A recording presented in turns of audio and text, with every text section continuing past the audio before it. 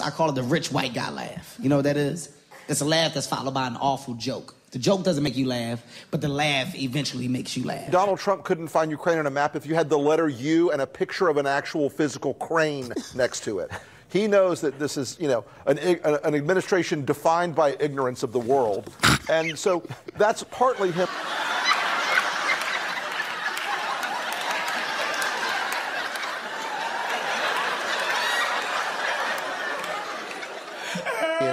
You know, the credulous boomer Rube demo that backs Donald Trump, that wants to think that Donald Trump's the smart one, and there y'all elitists are dumb.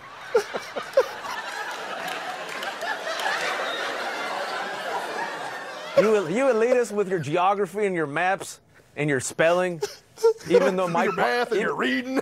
Yeah, you're reading. You know, your geography, knowing other countries, sipping your latte.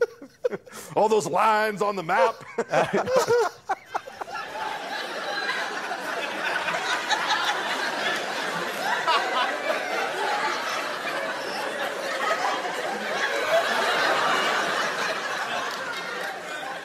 Only them elitists know where Ukraine is. Sorry, I apologize.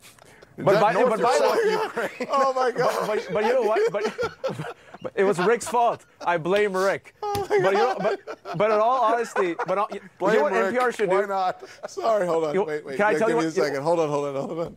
Sorry. That was good. Sorry, Rick. That was a good one. I needed that.